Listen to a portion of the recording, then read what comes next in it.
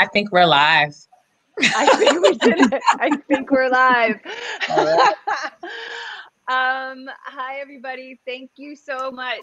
Ednesha and I are thrilled to have panelists, have all of our attendees here. This is our 50th episode of BeREAL, the podcast that we started the week we went shelter in place. So we were on a roll to start it, and we just kept on doing it because we just kept on doing it. So tonight we have a very special conversation, one that is very dear to Ednesha and I and to the panelists in the room. And we are going to be talking about anti-racism from the business perspective and also from in the room as clinicians. And I do want to make a note that, and Ednesha knows this, when we were advertising for this event, it was right around the election. We were putting things out, and first we put out when we put it out as an ad, it was rejected because it said anti-racism in the ad because of whatever Facebook was. And then we redid it as culture, race, and identity, and that bounced back. And then we finally came up with language around cultural competency that was watered down enough for Facebook and Instagram to be able to tolerate. So this was how we knew we were in the right place and having the conversation at the right time, because it is very important. So Ednesha. I am excited that this is our 50th episode. I can't believe it. To start this in a pandemic was super hard. Just kind of dealing with having to be home all day, every day, not knowing what was next. But I knew every Friday afternoon we would be doing this. And it's so interesting how Diana and I got so much closer because we were spending all of this extra time together. And it's kind of been amazing. So I just am so grateful that all of you guys are here to have this really important conversation. So thank you so much. Diana, do you want to, I guess we should just let everyone go around and introduce themselves. Can we start that way? Yeah, where are you going to start? So why don't we start with Dr. Natalie? Sure. Do you want me to just say my name or a little bit more about myself? A little bit. Let's tell everybody who you are, a little bit about yourself. Sure. So I've been having an intimate relationship with you all because you've been in my ear, so everybody else should know. Oh, the beauty of webinars and podcasts. So I'm Dr. Natalie Edmond. I'm a licensed clinical psychologist and yoga teacher. I'm located in central New Jersey, in Mercer County, and I own a group practice in Ewing, New Jersey called Mindful and Multicultural Counseling. And I'm also an anti-racism consultant. I facilitate a lot of anti-racism workshops and just workshops around racial trauma and building cultural competence and just how do we have more intimate relationships and be able to talk about race and other identities. So I'm excited to be here with all of you to dive deeper into this much needed topic. Veronica.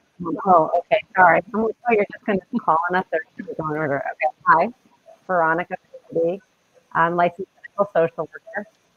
It's hard. I'm hearing my voice back, so it's throwing off my thoughts, but I'll try to work with that.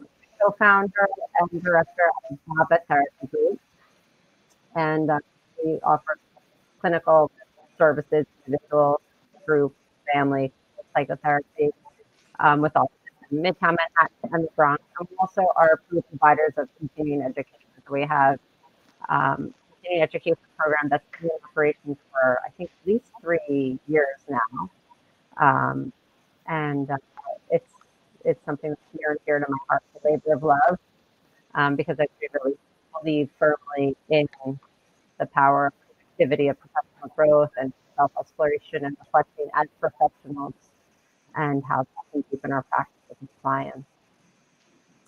And I don't know what else did I say. I think that's about it. I think that's a lot. I love it. Carrie? Sure. So I'm Carrie Moore. I'm a licensed clinical social worker and also a therapist. And I run a group practice called A Good Place Therapy and Consulting.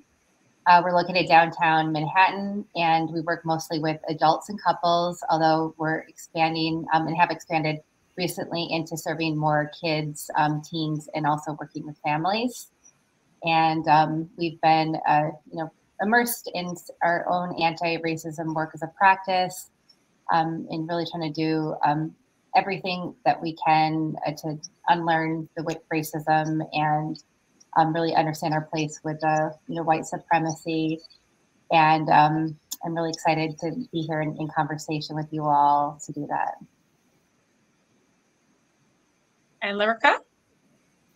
Hi, everyone. My name is Lyrica Fize-May. I am a licensed clinical social worker and registered play therapist.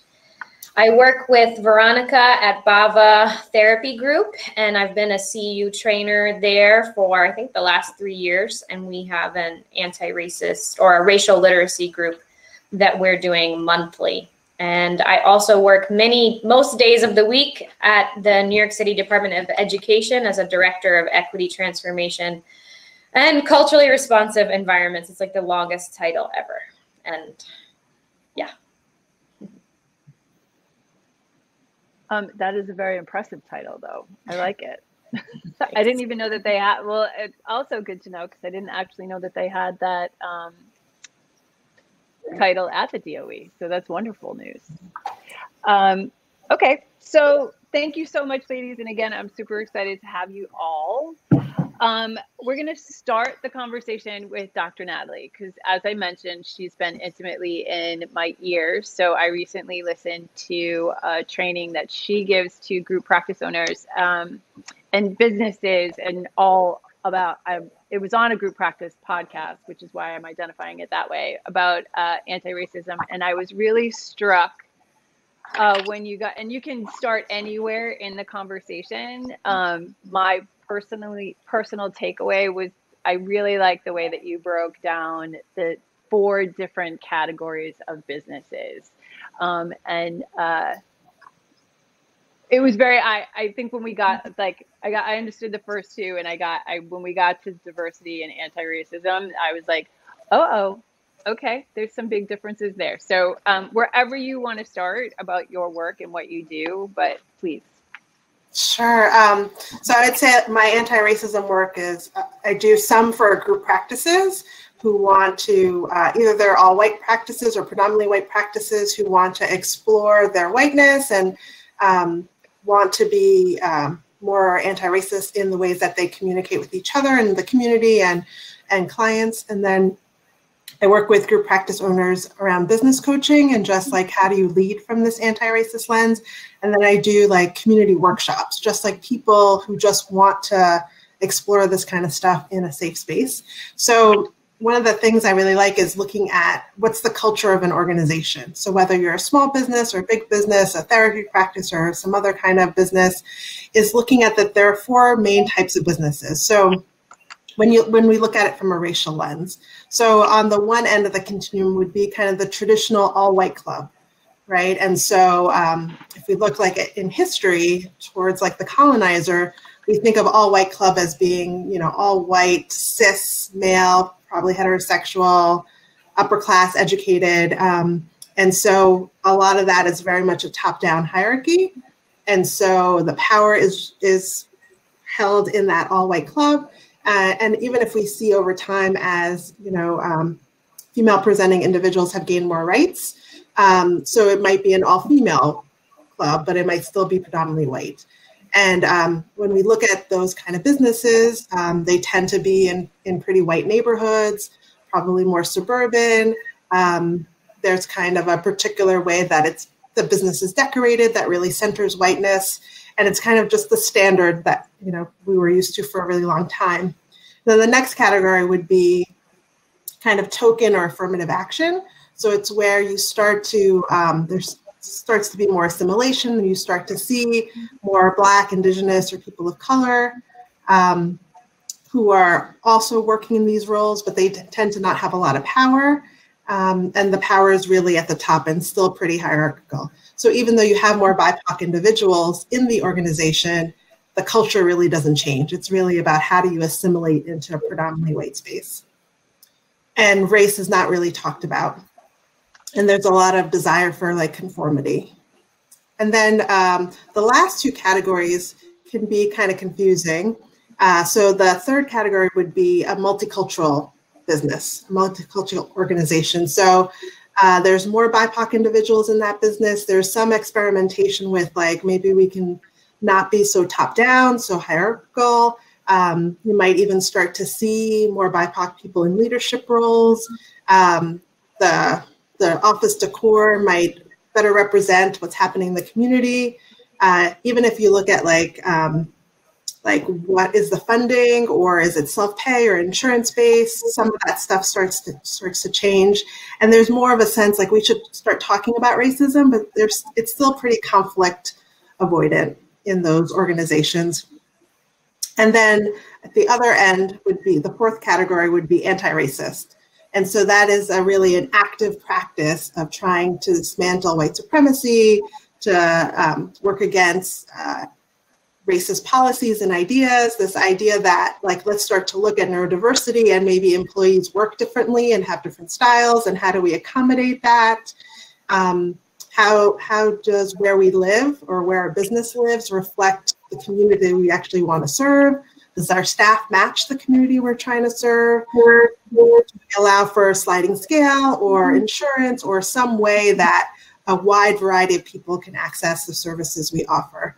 And there's active like discussion around race and oppression and other ways in which identities can be marginalized. Assimilation is not the standard. It's more about inclusion, and that we have to adapt everything we do in order to fit that. So that would be like the example of the 4 different organizations. And for me, it's helpful to think about that, because even when I look at my own businesses, like it's an active practice to be anti-racist, even though that when I founded it, that's what I wanted it to be. But we're so socialized into kind of white supremacy culture that it's hard to, it takes much longer, right? And white supremacy is about perfection and urgency. And so how do we challenge some of those systems? Thank you, because, and I know as a business owner, when I was hearing the nuances between multicultural and diversity and anti-racist, and you're right, like in my mind, it was always an anti-racist establishment, but where are we being influenced? It really, really, really made me think, like, where are we being influenced in the organization? Like, what other things do we need to bring in to make sure that we are having more active conversations, and more awareness on my part as the owner of the business, and just like making sure that I am actively in the conversation all the time. It's a lot. It was very eye-opening in the way that you put it. I liked it a lot. But I'm not the only group practice owner here. So how are you guys, Carrie or Veronica? How are you guys doing with that nuance in there? You know, I don't know. I'm having a hard time comparing myself to back. So I don't want to. I think the timing of the video is off. Oh, I can hear you now. Okay. I found it very illuminating to hear it broken down into those categories. As you were speaking, I was thinking about the different work environments that I had worked in prior to being in the practice that we're in now.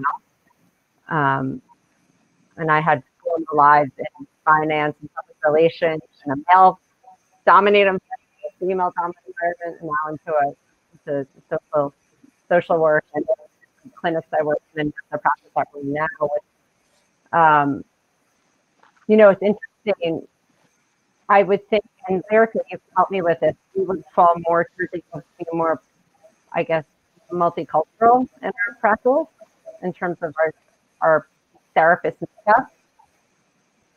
And I feel like a lot of how we went about growing our practice and building our team was more based on qualities of the person oftentimes we would interview our therapists. I never saw pictures or it was like, I want to talk to this person, I want to see the skills, I want to get a sense of who you are through your voice. And it's just, we went about the quality of the person without being intentionally anti-racist or intentionally multicultural. And sort of that's where we landed in a way. I don't know if I'm making sense for that, but hearing about the nuances of the different categories just helped me reflect on where we are and how we do and what we reflect without intentionally trying to do so. Does that make sense what I'm saying? Yep. I want to echo that too, because like I look at, that was a really helpful frame, Natalie, and I was looking at our process as where we're at, and I was feeling like a little ouch when you talked about the all white club, because I felt like there was a period of time when I was building the practice that my practice reflected that, and then being a practice in a diverse city like New York and downtown Manhattan, that really is not acceptable. And I found it also to be like a reflection of a lot of what I saw in my career in different nonprofit settings where in nonprofit leadership, I was able to, easily hire people of color into many different positions and management positions, as long as they weren't the clinical social work positions. And then I had certain positions in community organizations that were, Medicaid funded in particular, that required LCSW or clinician. And then I would only be getting resumes from white social workers. And then, before you know it, I had, a social work department that was all white in a very diverse, large organization with multiple programs where it was very diverse and where there were many people of color across all positions. And so I've struggled with seeing how white the institution of social work is and the ironies that are embedded in that, because, we're really, social work is supposed to be about, person in the environment and representation. And there are real systematic barriers to people of color entering the field and to completing internships, and I'm jumping through all the hoops that are required. And so I looked at that as a systemic problem, and I have seen that throughout my career. But I think in my practice, I also used it as a crutch and as an excuse, and would kind of find myself just replicating the same patterns, not doing as much work as I should have earlier on to really not hire another person until I could hire a person of color. And, I felt like we paid the price of that when George Floyd was killed, and there was a, galvanizing across the board for what we needed to do as a practice, as individuals, as a profession, as, clinical leaders in the community, and that we're supposed to be responsible for healing. And it was painful.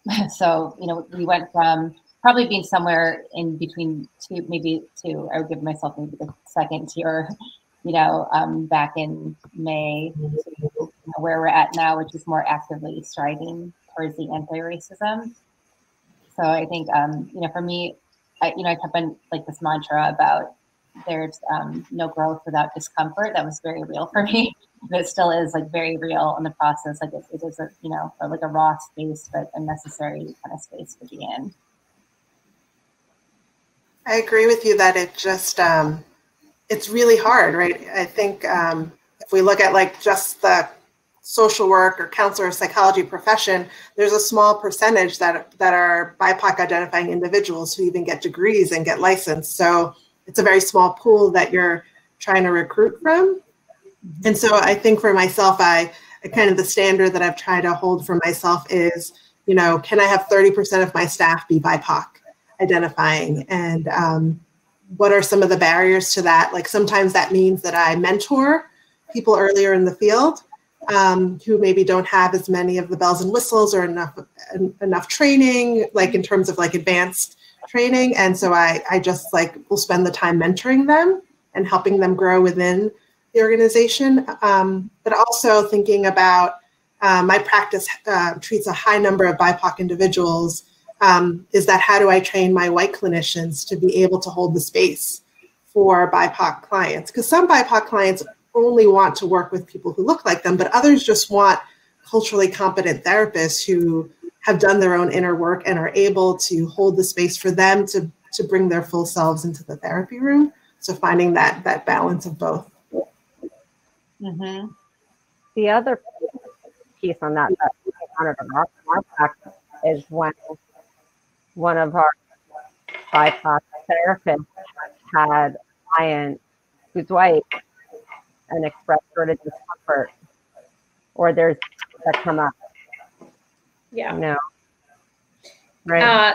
Yeah, I think there's some things to consider, right? Like social work started out helping poor white people. It has never really been designed to help BIPOC people. And so and Natalie, you said this earlier, that like white dominant culture is the kind of the air that we breathe. Like we're breathing that in constantly. And so when we look at organizations that are all white, we don't necessarily have a negative reaction to that. And we can be in New York City, which is like the most diverse city, I don't know, maybe in the world, but definitely in the country. And it's also very, very segregated, right, at the same time. And one thing I have been talking to an organization in Chicago that I think does this work better than a lot of organizations in New York is that some BIPOC folks are even terminating with white clients who have caused harm to them. So the clinician is a BIPOC identifying the client causes harm, and they are even terminating those clients. And like sometimes I tell somebody that, and that sounds outrageous, but the truth is that like to be a BIPOC clinician and be putting all your work into someone and then hear their true views on your actual value of your life can be extremely painful, and you should almost be charged extra for something like that. And so there's just so much work to do in that kind of work, and we have a long way to go to keep unlearning everything we've learned. I love that policy in Chicago. They should be discharged or charged more for sure. Most certainly as an experience of it's a therapeutic experience too for them, for that person. Mm-hmm. I love that. And you do, and also Dr. Natalie, you bring up a really good point, and this is something that Ednesha and I were talking about earlier, is the white clinician, is that if we have 30% of the population in our field are BIPOC identified, and then really training the white clinicians on how to be as open and love, all the things. I was going to say loving because it's the first word I could think of, but like how we bring that into the room, and how we also then have the patient or client really trust that therapist. Because I do know that now, like we have a very similar, I mean, Ednesha is probably the busiest therapist I know right now. So, but she can't see everybody. So how are we gonna?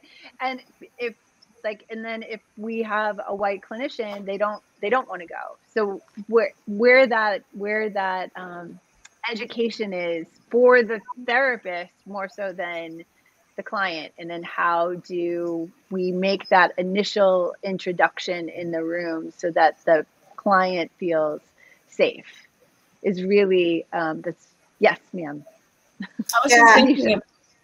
I was just thinking about when we get our training in social work school and other spaces that we get training, there's not a lot of training around racial-based trauma, right? So as clinicians, we know how to come in a room and we know how to talk to someone about sexual abuse, addiction, childhood trauma, but we don't talk about racial trauma, right? And I feel like as a BIPOC clinician, I had to do a lot of work with myself around that and what that meant for me. And how do I just kind of recognize that in someone and kind of sit with it and validate the feeling instead of try and fix it too, right? Because sometimes there's that fix it thing in us. And I just had to kind of sit with it. But we've never been trained. white clinicians, BIPOC clinicians, we haven't been trained around racial trauma in that way. It's like, it's a bad word. It's like a word you shouldn't bring in the room. And I remember after George Floyd, at Be.WELL, we actually had a meeting, and I was very transparent and I was very vulnerable. And I went on there and I was crying and I was in tears and I was just like, I'm in pain, right? And so for all the other clinicians, if you have any BIPOC clients, they are in pain too. And you have to talk about it. You can't act as if it's not happening, because, you know, getting on Zooms when you had just been crying somewhere in the closet, and then you have to kind of present yourself as if everything is okay, it's painful. And so I was urging white clinicians, you know, at the practice, talk about it, bring it into the room. Because what, as another BIPOC person, and I'm in therapy as well, I'm thinking, if you don't talk about it, then you don't see me. Because you know it's affecting me. It's all over the news. How can it not be affecting me? But I do believe that it's just not within our training. And that's where the misstep happens from the beginning when we're trained as clinicians. Why are we not talking about racial trauma in the way that we're talking about other traumas? And why aren't we also talking about our own racial identity? Yes. You know, I found this to be eye-opening when I was studying at Ackerman last year, because it's a real practice to really start with your social locators and to do that with clients, you know, present in the room. And it's like an acknowledgement of this is what informs who I am with you in the room, because I'm not going to pretend that I'm a blank slate, you know, or I'm just like a sponge absorbing what you have to tell me. Like everything about who we are informs our interventions, informs our view. And I find I was shocked at how difficult some parts of my identity that were hard to explore. And then now I'm really striving to do this with our team and some of our active anti-racism work. It starts with, you know, who are you? How do you identify? What is your racial identity, you know, as a clinician? And it's a really good starting place too with white clients around racism and doing all the work to explore the ways that we're all impacted by white supremacy and patriarchy. Like, how do we kind of fit into this, the way that this is just kind of baked into our lives and we're all living under these oppressive structures. And we have to constantly, I think, Carrie, what you said is so important. We have to constantly be acknowledging it. Like, I have to always, when I'm working with Black individuals, darker skin than me, I always have to acknowledge, like, I'm light skinned. I don't know what it feels like to feel unsafe on the street at any given moment. Like, I'm Black, but I'm light skinned, and there's a difference. And so as I'm validating their feelings, I have to bring it up again, even if I've already brought it up in every other session, and we're not used to that. We aren't trained in that. We think it's weird. We think we're being awkward or making a big deal, but we're actually giving permission in a situation where we're holding the power as the therapist, as the person who's billing insurance, as the person who's doing a diagnosis. We're hold the power. And we have to acknowledge where we stand and what we see when we're working with people. The other question that I really like to ask is, like, how much did race play a part in this? You know, if a client is dealing with something with a supervisor, you know, just asking what was the race of the supervisor? How much does race play a part in it? And they might say nothing. You know, I don't think race is an issue here, but just acknowledging it on my part is extremely important, that I see you, right? And I see your skin color, and that it's important to me, and that I value you. Mm-hmm. It seems like the first challenge is challenging colorblindness, right? Which is, I think, that culture of politeness and how people haven't built the muscle to talk about race, right? So what I notice a lot in the various trainings I run is like the paralysis that a lot of white embodying, white presenting individuals have, is they understand that they need to do something, but they don't have the vocabulary. They haven't done enough of the work. And it's really uncomfortable to hold that space. I taught this graduate course in the fall called Multiculturalism and Feminism, and it was for first year doctoral counseling students. And they each had master's degrees, and they had taken a multicultural class in their master's program, but it was much more focused on cultural competence and not so much on cultural humility, and definitely not anti-racism. And so you could see how painful it was for the white presenting students. Like, it was so painful for them to talk about all of these different identities and to really explore their whiteness. They grew tremendously by the end of the semester, but you could see them wrestling with it. You could see the fragility. You could see the defensiveness. I even had a student in the class say, like halfway through the semester, that she was in her own therapy and she was talking to her white therapist, and the therapist who was a seasoned therapist said, yeah, I don't take any of the multicultural continuing education classes. I just don't treat BIPOC people. And so my student was like, I want to be like that too. I just want to avoid all of this because I feel so uncomfortable. Okay. And she was able to stay with it. And by the end of the semester, she did this amazing immersion project on African-American population, and she had grown so tremendously. So I think we're doing a disservice to so many counselors out there and therapists out there of not having them really sit in this discomfort in a space where that allows you to be messy and to have racist ideas. And how could you not have racist ideas having lived in this country for any amount of time? The point is not to not have racist ideas, but to become aware of it and then start to dismantle and challenge that and then become anti-racist. Mm-hmm.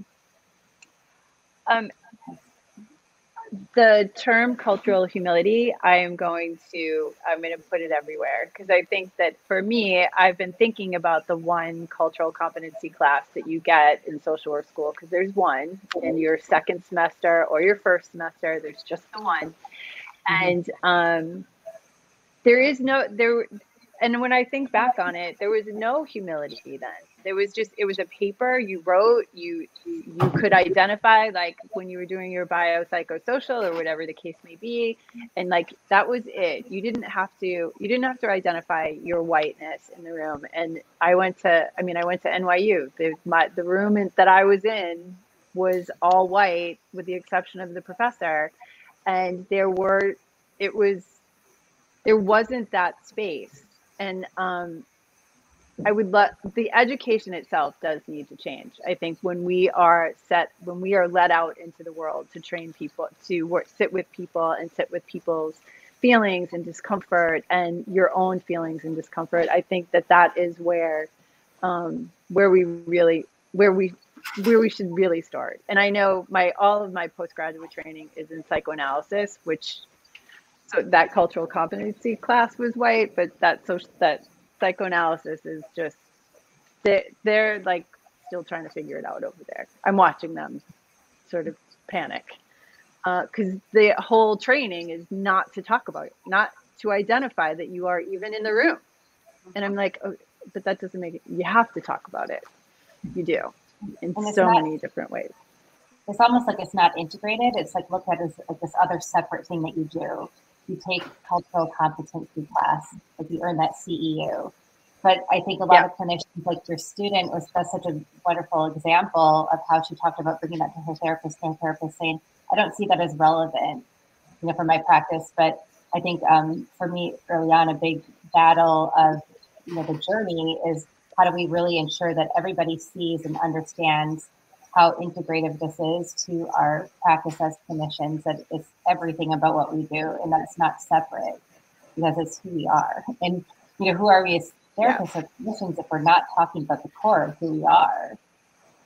So it just, I was so lucky to find this wonderful clinician, Dr. Melba Sullivan, who's been, I don't know if anyone knows her, has worked with her, but she's been guiding us on the journey and really kind of helping us with that. And, my hopes in getting feedback from the team is that we're integrating it, completely and kind of doing that work.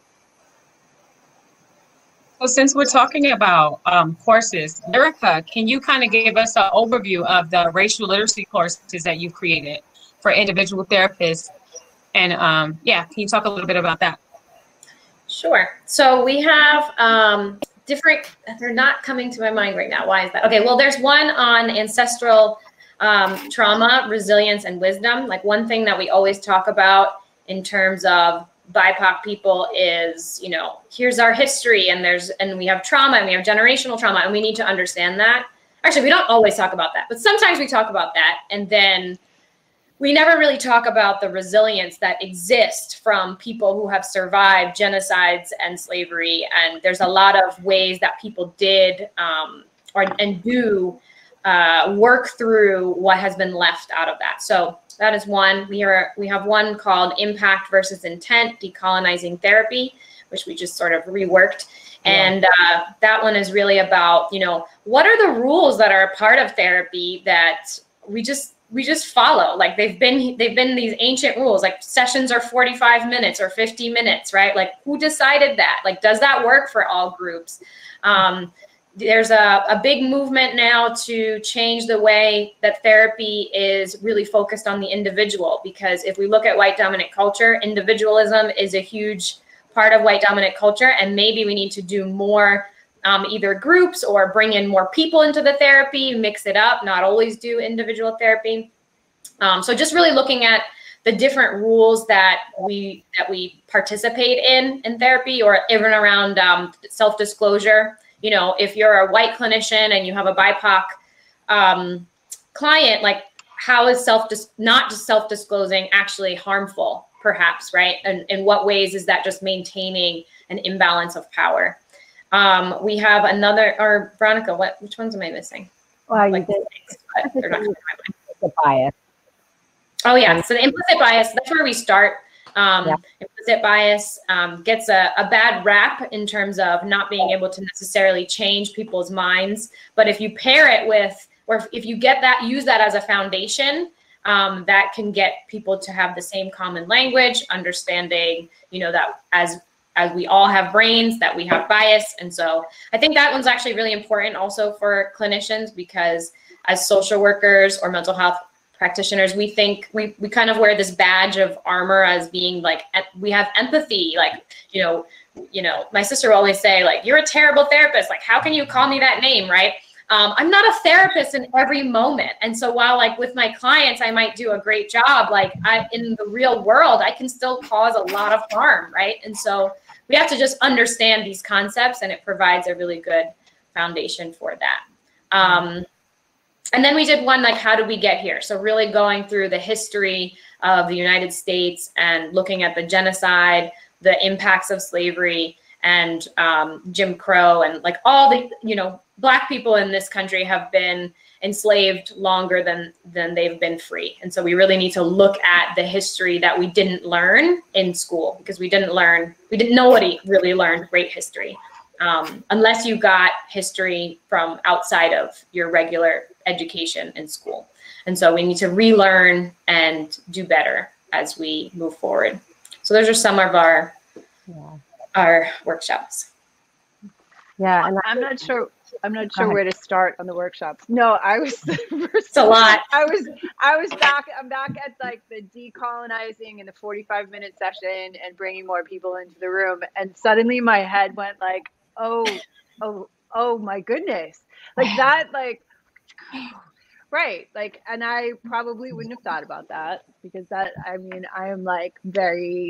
I'm very trained in that, like, I stand up at 45 minutes and I'm like, thank you. And my patients lie down. Like, I do that. So it is very interesting to, and like, I got a little nervous and that I was like, oh, okay. But like, it's so also relieving to hear, right? Like that there can be a different way, and that there are different ways, and that there are different ways to treat people, and that that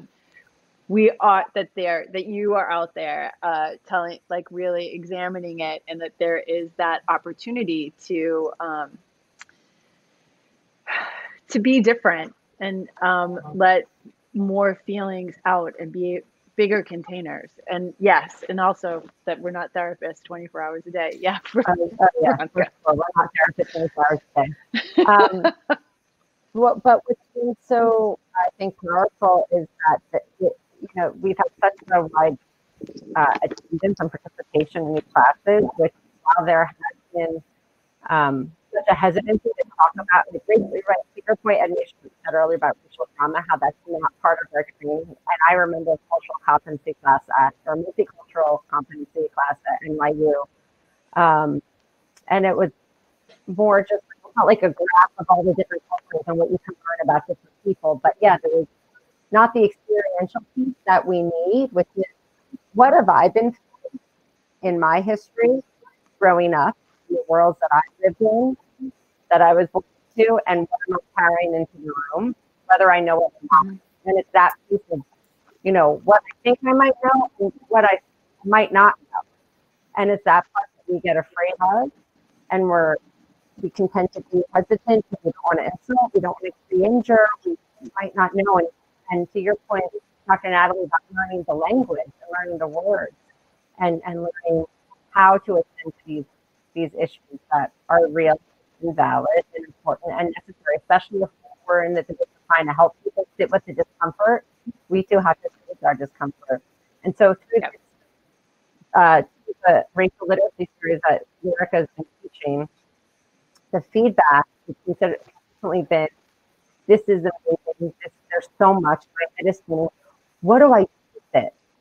And so that's why, you know, Lyric actually said, I think we need to switch up the next class and make it more, you know, how do we get into the room of the work experience, right? And part of why there is such a hunger, you know, and I think there's a growing hunger for doing this work as clinicians, which hopefully then we do more of it and we can spread it out wide and share the wealth of the work, so to speak, you know. Mm-hmm. I'm getting little side notes over here on how people can have access to your courses, ladies. So I just wanted you all to know that, like, when we put this out again, because it will show up as a podcast, and we will make sure that all of the information and how to connect to all of this wonderful information is in the show notes, and it will also go out in an email to everybody who registered for the class. I'm like, okay, we're signing you all up. I can't. It's amazing. I mean, I'm taking so many notes over here that I'm like, I'm not 100% sure where to go next. I think I know where I would like to go really quickly. Please. Because the term anti-racist, it feels like it's a very new term to me personally. I'm not sure to everyone else on the panel. But my thought is that with this push for anti-racism in the therapeutic community, like, will it last? Or will it be something that will, like, kind of die down when it's no longer popular, right? Like, so when everyone is finished kind of taking their trainings, are we kind of just going to let it go to the wayside? Do you guys think that this is something that will actually last, even when it's not popular to talk about anymore? I think a shift is happening. I think you can't undo the shift that's happening, right?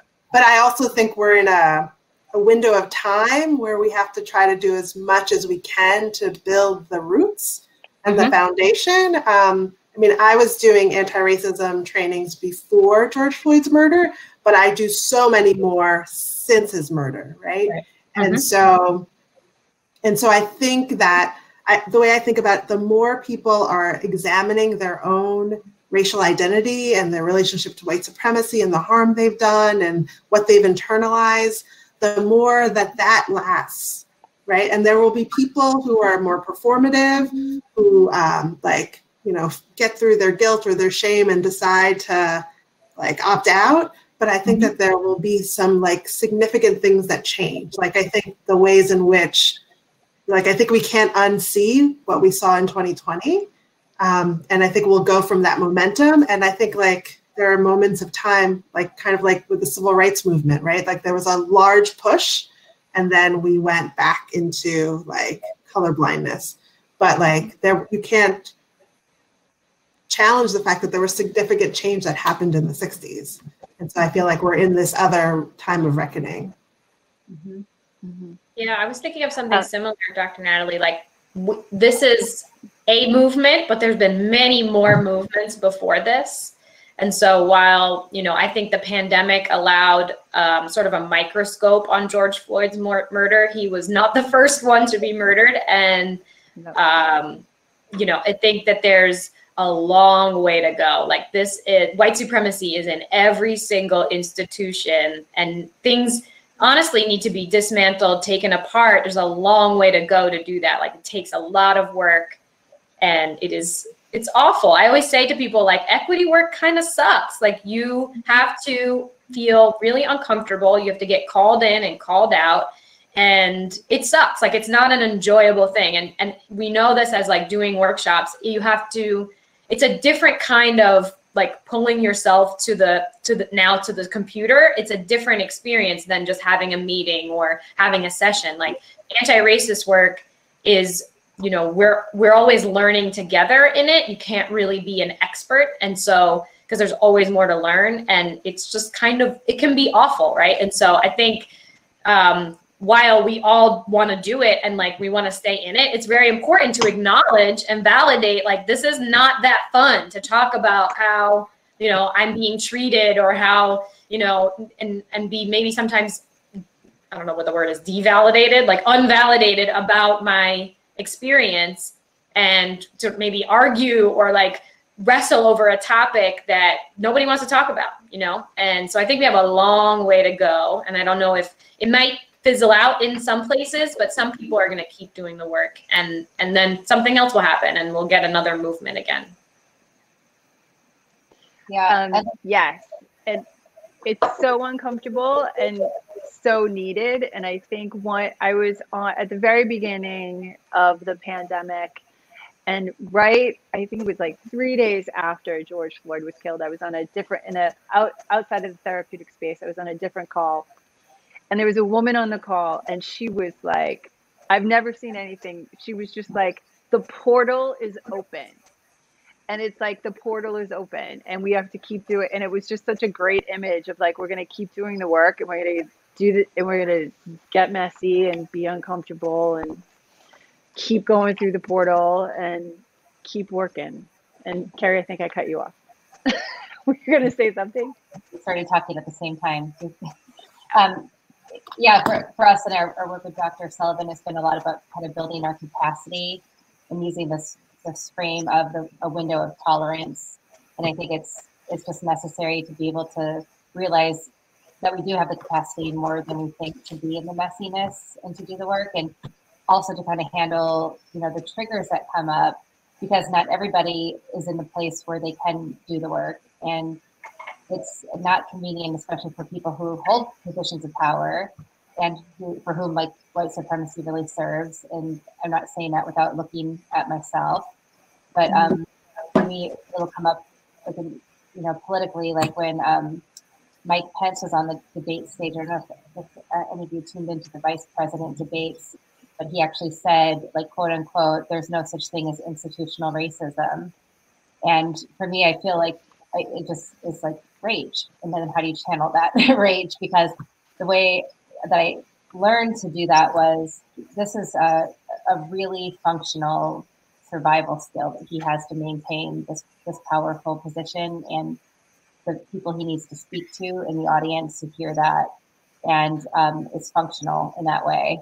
And not everybody's going to see it. And it just means that, you know, we have to work harder, and we have to, you know, channel the energy that kind of comes from that, and then making sure that we see it clearly, and that we don't see ourselves as exempt from it. We just say, oh, I can see why he does that, because it's so hard, because he holds this much power, and it's really inconvenient to look at the ways that history has built racist institutions to benefit you as a white man, you know, or us as white people. You know, so for me, it's been always kind of going back to myself, and she's doing a lot of somatic work, you know, really like just working in her body's feeling where it comes up, like knowing where that is, like being able to say, I can drop into this, I can continue the work, and so I can keep doing it, and it can be sustainable. Yeah. I think one thing I continue to struggle with around this is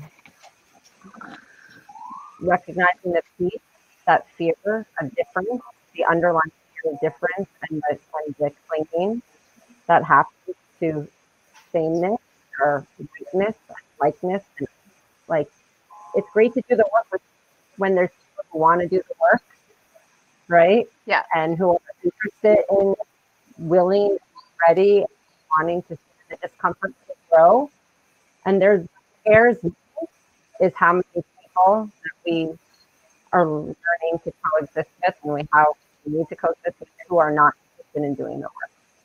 And that's what scares me as a human being in this world. And that's what I keep asking and thinking, how do we do this? How do we reach people who don't want to be reached, aren't interested in reach?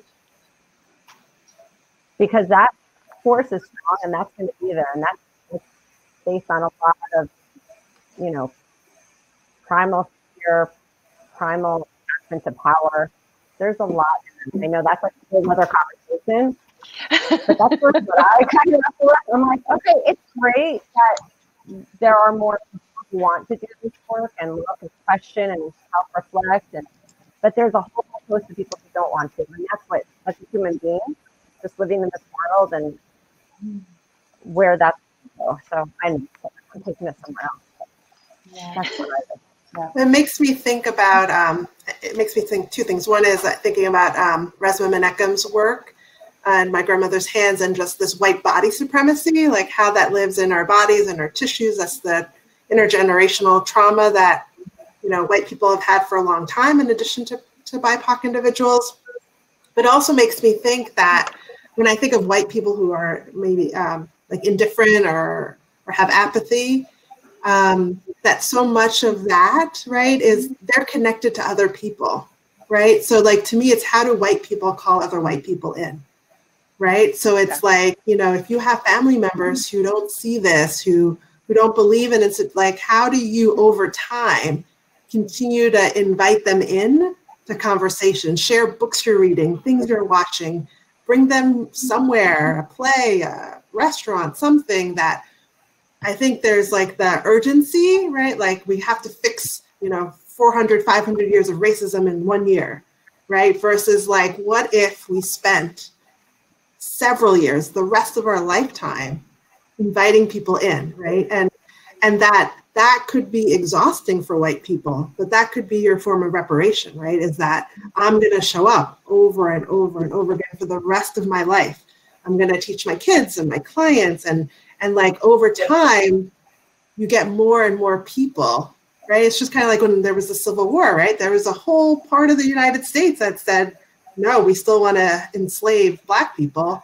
But like, we don't need all the white people to get it. We just need enough to not get in the way so that, you know, we can build more equity and we can have more BIPOC people in leadership positions. And then we can start to change some of the policies that enslave people and cause people to die at really young ages, all of that stuff. So like, I think of it as like concentric circles, like the people who are like actively challenging racism, like the idea that racism exists, I just wish you well, right? Like there's really, I'm not even like gonna use energy to try to chat with you about stuff. Like, but there are other people who are just uninformed, uneducated, have lived segregated lives, and with some nurturing could be really great allies. And I'm going to put more of my energy there.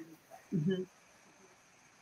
Thank you for being a good ally to us and in our work, because I do see that it's like, it's not, racism is not a Black person's problem to fix. And I see, you know, the leaders in this movement are mostly Black women. And, you know, I'm really grateful for it and for the ability to have the capacity for you to be here, you know, and to do what you do every day. Thank you for that. Thank you, Carrie. That was beautifully put. Ladies, we can't thank you enough, but we have successfully, tech problems aside, pulled off our 50th episode, believe it or not. So at the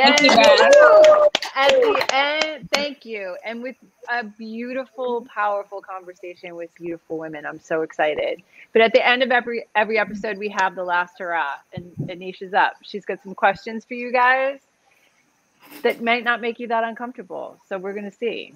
It's just one question. They could be very, very personal. We never know. Go on. So it's been so much talk about quarantine purchases. What is your favorite item that you bought this year? and we'll go around. What's the favorite item that you guys bought this year during the pandemic? While we've been trying to make ourselves more comfortable at home.